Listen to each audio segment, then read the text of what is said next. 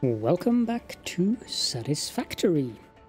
Now this probably isn't exactly what you expected to see in the beginning of the video, but I thought that I'd show you guys the extent of how much I've actually built on this map. So, as you can see here, I've built a mere 15,979 foundations, 54 walls. I've also built some walkways, 1,645 of them to be exact. I have 73 miners and oil wells or extraction buildings. I have 631 production buildings, 96 storage buildings, 86.85 kilometers of belts, 8.11 kilometers of pipes. The power grid, I have 36.89 kilometers of power lines, 2 biomass burners, those are the ones in the hub. I have 32 coal generators, I have 20 fuel generators, and I have 3 geothermal generators. I also have 2.58 kilometers of tracks. I'm entirely sure what that is. I think it's the train tracks, because I've built some train tracks. And I also have 3 trains. That is 1 train with 2 wagons. I have 4.73 kilometers of hypertubes. Now this thing is a bit laggy because it's a lot to show. So we can begin when it decides to behave. We can begin up here. This is the original starting area with the 2 iron mines that I have. Those were the first 2 I built, and that was the first copper mine that I built. And here we have the smelters for the iron. We have the Caledorn wire constructors behind there. We have the iron plate construction area. We have some iron rod construction areas. We have iron screws, both here and here. We have concrete here that comes from this limestone. We have concrete here that comes from this limestone. This part here is the exchange area that sends it off onto the main bus that goes down there. Here we're producing reinforced iron plates and rotors. Over here we are producing modular frames. Here we're producing more concrete from this limestone node, and that goes into producing encased industrial beams here. Down here we are smelting iron ore into iron ingots that we are then smelting into steel ingots using the alternate recipe of the solid steel ingots, which we then produce steel pipes in excess of, and I'm using a lot of it. And over here we have 2 constructors making steel beams and 10 making iron rods with the alternate recipe steel rods. Down here we have smelters that are smelting Caledorn ingots, and those get their Caledorn from this node over here. Then out here we have 3 iron mines. I think one of them is currently not in use. Yes, this one is not in use currently. So these 2 send iron ore up to the smelting array, together with the iron ore that we get from, not there, that's copper ore, from there, that is iron ore. Out here we have our 4 coal miners that are on normal patches. Here we have another coal node. These are Caledorn ore smelters that make Caledorn ingots for us, and those are attached to this Caledorn node here, which is also pure one. We have 2 sulfur miners here. They are both overclocked, as you can see. And here we have a geothermal generator. The belts are coming along here. Now, down here we have 2 more geothermal generators. Then we have the steel and the quartz outpost here, where we have a copper node, and mostly we're just producing things here. This is a bit confusing because we can't see the buildings underneath, but we have the steel buildings in the bottom level, the quartz building in the top level, as you know. Then we go through this cave here, where we grab quartz from this, I believe is...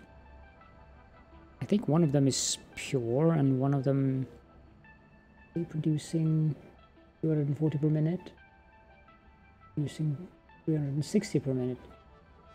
Yeah, maybe both of them are actually pure then. Then we have the old area where we had the mega base above the trees, where we have 4 coal nodes. Those are sending stuff back via the belts here, and in through the cave together with the quartz, and then down to the steel smelting here. This cave I haven't bothered going into, but here is the walkway that I used to get up to the bauxite node over here, and also to the bauxite node over here that I'm currently not using. And what we're looking at now is the refinery. Here we have the aluminium smelting arrays, that rather the aluminium array. And I have to pause the recording briefly because my headset battery just decided to die. There we go. So this aluminium chain here ends up with the alclad aluminium sheets. And here we have our steamed copper sheet refineries that line there. And behind here we have heavy oil residue production, and we have packaged water. Then we have the refineries that make the diluted packaged fuel from those two behind here, and the fuel and packaging, which then goes to the rubber refineries that make recycled rubber, and also the plastic refineries that make recycled plastic. And those two, as you know, they go they chain into one another before they go on to the bus that takes them back up to the base. These are water extractors. They look quite nice on the map, actually. Behind here we have the additional rubber refineries and the heavy oil residue refineries that then make petroleum coke, which we send into the... not sure where they are. Wait, these are the ones that make petroleum coke, and that's sent into the grinder, which is here, but it's not on the map, interestingly enough. Here we have our quickwire makers that we smelt caterium out here, which we grab from that node. And of course, down here we have a copper smelting array from that node. And there are also 3 pure iron nodes there should I need more iron, but I don't think I will need more iron. Out here we have our generators. So the generators are here. And these are the refineries that make the fuel needed for those generators. And of course we have our 4 crude oil extractors out here. 2 of which are pure and 2 of which are normal. So this is pretty extensive. This is the main base. This is where we have the main Mall A here. And we also have the Mall B here. As you can see, there are extensive belting going on out from there. Up here or down there, and also there is the same extensive belting going on there. This is the upper platform of the base. Here we are producing compacted coal, we're producing black powder using the alternate recipe, we are producing beacons, cartridges, nobelisks, AI limiters, and we're also making more quickwire here. This is the train station. I'll show you that in the episode. Out here we have the copper smelting outpost with regular copper sheet manufacturers or constructors. We have wire constructors in 2 rows, and some cable constructors here and some cable constructors here. There's a mine over there. That's an industrial storage container that I send off to that awesome sink that I have over there. There are more iron mines here. Oh, these are copper mines. Then we have iron mines here. This is the original coal generator array with a non-overclocked water extraction facility down there.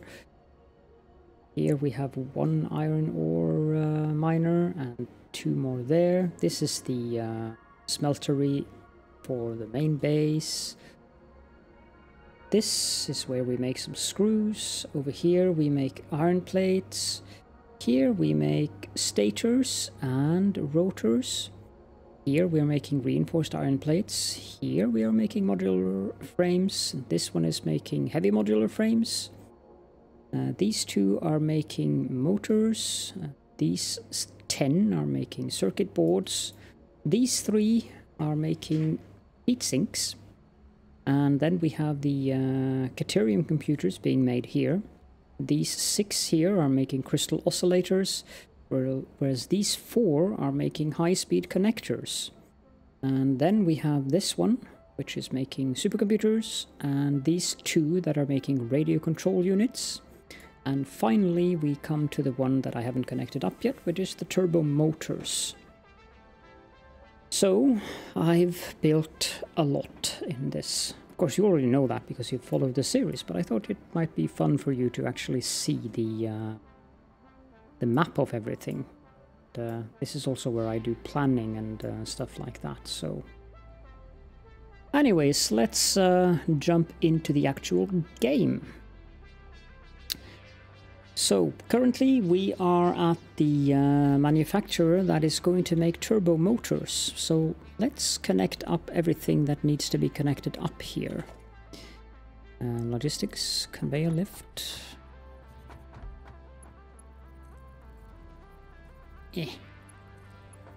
That one. That one. That one. And finally this one. So here we have all of the 4 items that are necessary to come in. Heat sinks, we have radio control units, we have rubber, and we have motors. This one should soon begin making turbo motors. As soon as it gets enough rubber, can just put this one in. This is the final part that we can make that is not related to nuclear power. Let's wait for that to actually make the turbo motor, and then we can follow it back to the mall underneath the base. It's going to be very slow though, so I don't think I will follow it all the way, but I will just see. There we have first turbo motor, which means that when we have enough of those we can actually make Mark III miners. Not that I really need them, but it's nice to know that we can make them. This is the middle belt. I just want to make sure that it's connected up, so it will be the topmost belt here. Let's just follow it. I'm pretty sure it's connected up.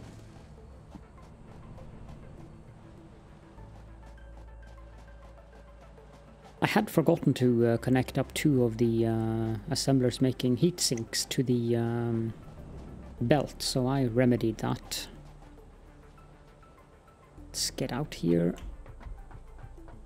Yep, it is connected up, so we should be all good. Seriously. Bounce, bounce, bounce. Okay, now I have built a train line. That has taken some time. I'm not using it for anything, and currently I don't see the need for it, except for the fact that it was fun. And that's something that I will give this. Driving the trains definitely is fun. So you can see how I've built ramps here. And the idea for this elevated ramp system that I have with... no, not ramps, but... well, that was ramps. Foundations. The idea I got from the series The Man in the High Castle, actually, with having a monorail on top of a concrete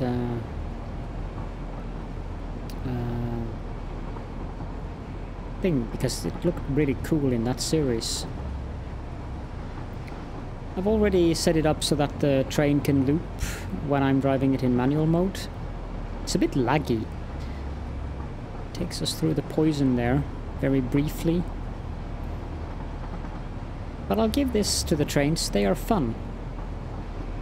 And they look absolutely awesome.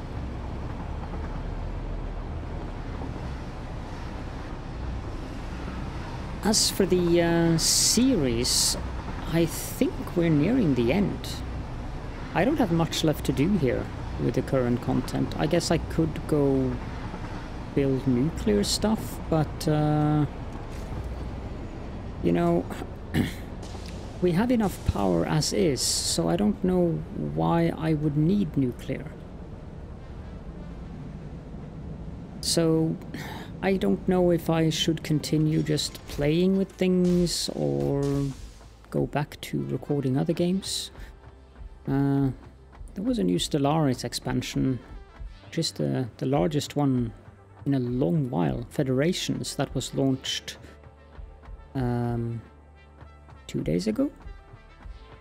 And there's also a couple of other games that I would like to revisit, and of course we have the games that I want to finish, like Pathfinder Kingmaker.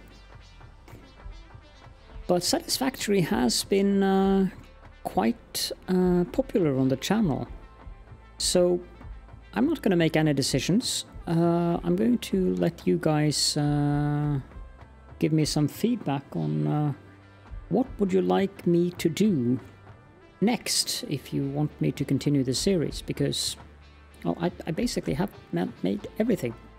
With connecting up the turbo motors, I have everything that can be manufactured in the game, which has some kind of use, is now being produced. And I really don't need nuclear, because I can always just expand the fuel generators, since I have plenty of crude oil. Now, I should have... Pardon the mouse cursor moving randomly around there. Why didn't you remember what I had open? Excel. Oh, okay, let's see here. The mouse cursor should be going around completely funkily now.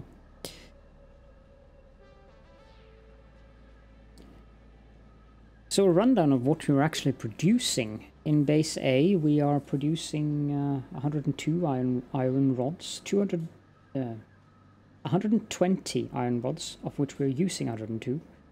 We are producing 320 iron plates, of which we're using 232.5. We are producing 800 screws, but the belts have not been upgraded, so we're using 510, which is the maximum. Don't even know if we're... we might be in a deficit there. We're also producing 600 screws for the mall in base A, of which 180 is being used.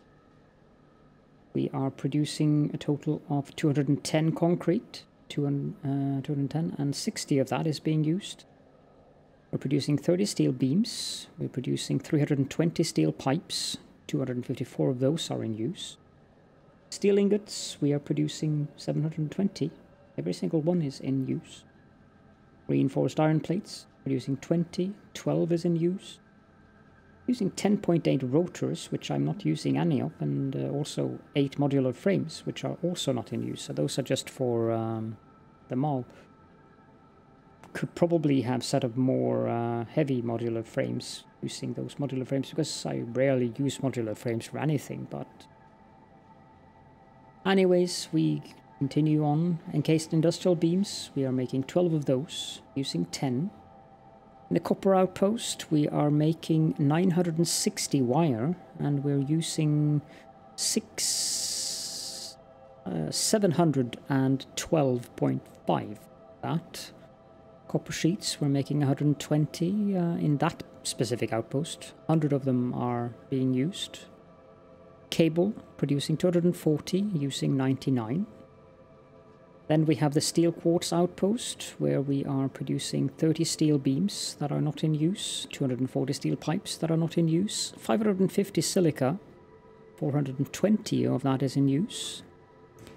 But that's just one of the silica chains. We have another one which is producing 550 more, so we're producing 1100 silica. And the other one is using 370, so that means 790 silica is in use. We're also producing 117 quartz crystal, of which 108 is being used. Then we have the refinery, where we are producing a total of 900 crude oil. We're also producing 780 quick wire there, 760 of that is in use, but the same goes for the main base actually. We are also producing 780 quick wire there, but 465 of that is in use. Then we have the steel rods, which we are producing 480 of, 75 of those are in use.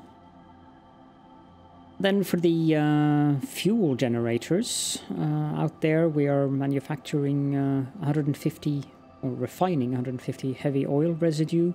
We're packaging 300 water, and then we're packaging 300 fuel with a diluted packaged fuel recipe, and then unpackaging that and sending that 300 fuel into the 20 fuel generators.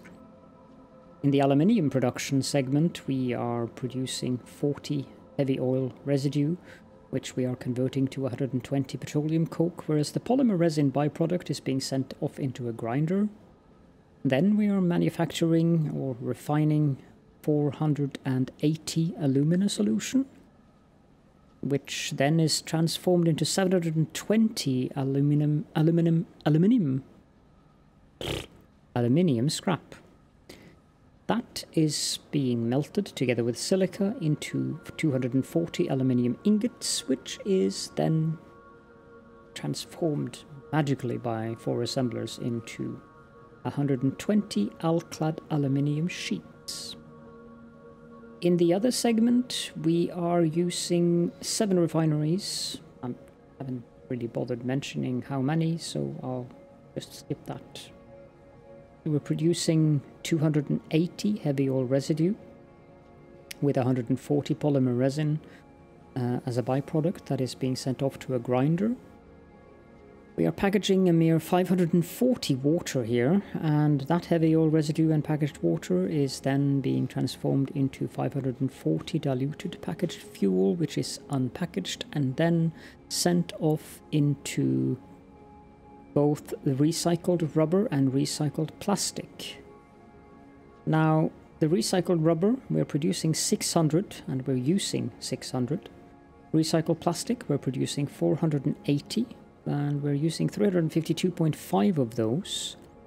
Steamed copper sheets, we are producing 240 of those and using 220 of that. And then we also have the basic rubber refineries that are producing another 120, which is then being transformed. The byproduct is being transformed into petroleum coke, which is then grinded. And we are actually using too much of the rubber. That is, we're producing 720, but we are requiring 740. The reason why I'm not bothered by that overproduction is because 30 of those rubber goes to cartridges, and it's not that often that I go collect cartridges anyways. Finally, we get to the main base itself. In the main base, we are producing 600 screws, of which 380 are in use. We are making 160 iron plates, of which 90 are being used. We have set up the 780 quick wire production there. I'm not using any of that because I miscalculated, but hey, extra quick wire. That means if I want to expand, I can. I have 780 quick wire in reserve. We are making stators. This is one of the recipes that we are using quick wire for because we're using the quick wire stator recipe. 20 is produced and 20 is being used. The same goes for the rotors. We're using the steel rotor recipe, which means that we use steel pipe on both the quick wire stators and the steel rotors. So we're making 20 and we're using 20. We also are producing reinforced iron plates. 30 of those, all in use. Modular frames, 10, and using 10. Compacted coal, we're producing 200 of that, but using only 60 of it, which means we have an ample supply of fuel for our vehicles in that. Fine black powder, we are producing 60 of that, using 45. AI limiters, we are producing 20, and this number is definitely wrong. It says 3.75 are in use, but I believe... No, it isn't wrong. We are using 3.75 AI limiters. Then Nobelisks, we are making 3 of them. All of these numbers and values are per minute, by the way. And then we get to the final recipe from that tier, which is the motors that we are producing 10 out of, and we're using 7.5 of those. Then for the more advanced products, we are producing silicone circuit boards, making 100 of them. We're using 78.75. And heat sinks, that is an end game recipe. We are making 30 of them, and we're using 27.5. Heavy modular frames, we are making 2 per minute, using none for anything. Crystal oscillators, we are producing 6 per minute, using 5 of those. Beacons, 7.5 are being produced, 3 are in use. Cartridges, making 15 per minute, but we rarely use those anyways. High-speed connectors, we are making 12 per minute, and we're using 5.625 per minute of those. Ethereum computers, we are manufacturing 11.4 and using 8.75. Radio control units, we are producing 5, and we are using 3.75 of those. And then the 2 final recipes, supercomputers, 1 per minute, and turbo motors, 1.9 per minute. And that is a total and complete rundown of all of the production that I have in the base, except for the smelting arrays, because I didn't bother with those, except one of them, I think. So yeah, this base has been quite the adventure to make. I've spent many hours being idle, waiting for things, but currently, as you can see, I have 313 hours and 51 minutes at the last autosave, so it's been extensive. Now, in this episode, I don't really have much more to do. I'm not sure this was the most interesting episode as per se. But of course we're eagerly awaiting the next tier of products, so that'll probably be a while until they release update 4. They have plenty to do now with polishing this update.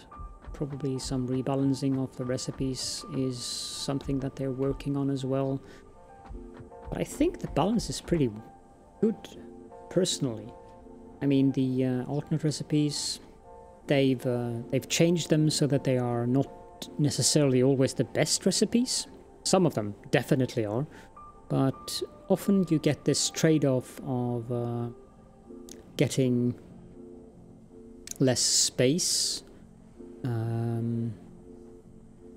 as in less manufacturing plants, but at a cost of higher resource usage. So some of the alternate recipes, I would say, isn't really viable until you have Mark IV belts, because when you need 300 screws for one manufacturing chain, even a Mark III belt isn't enough.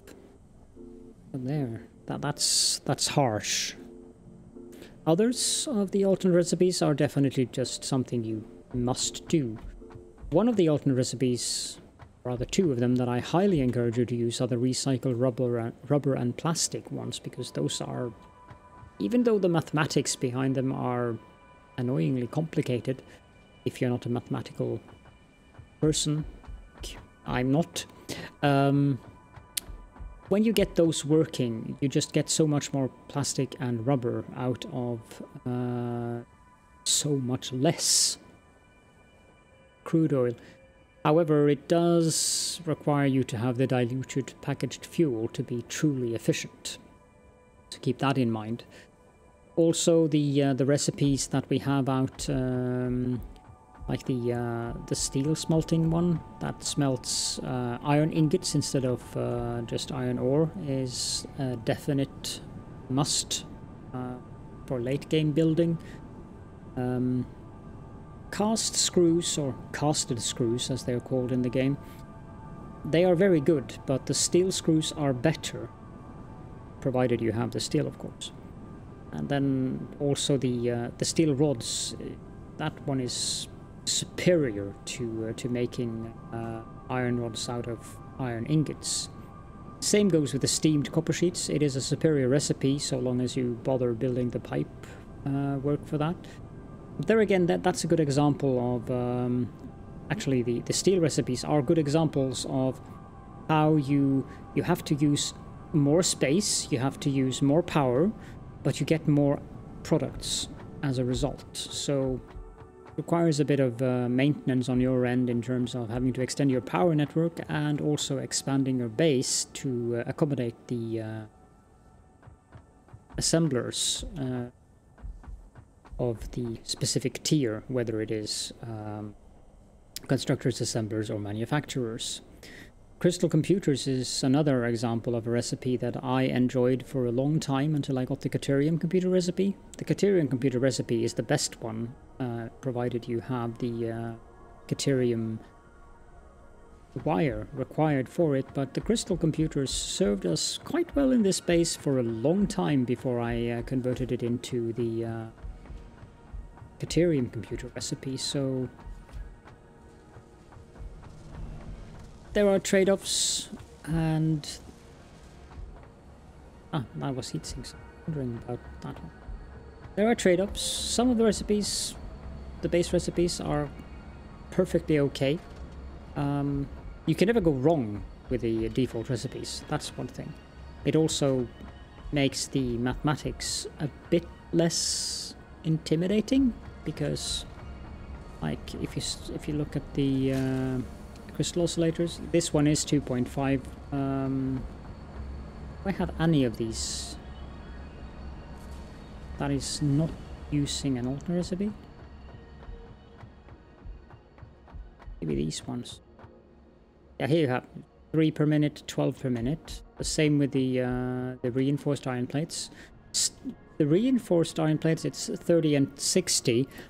A better recipe would be the stitched iron plate, which would require, I think that's the best one. It would require a copper wire instead of screws, but as you can see, 18.75 and 37.5, so you have to plan that a bit more carefully when you set that up. And you also need copper. Of course, you can always just go with the I think that one is made in a constructor. But to avoid using copper, you could go with the iron wire. So you get less parts per minute, but you know, there is so much iron around that it is a better recipe, in my opinion. So that is using iron wire. You can manufacture quite a bit of stitched iron plates without needing to use copper. But I think that for now, unless you guys have suggestions for what you would like me to do, I will say that I feel pretty much done with this factory. So unless there are suggestions for what I should do that I find interesting and fun, I will say that this is the end of this series. I will make a few tutorials, a few ideas in mind there, but I need to write some scripts for that. But yeah. So with that, thank you all so very, very much for following the series and for partaking in the fun together with me.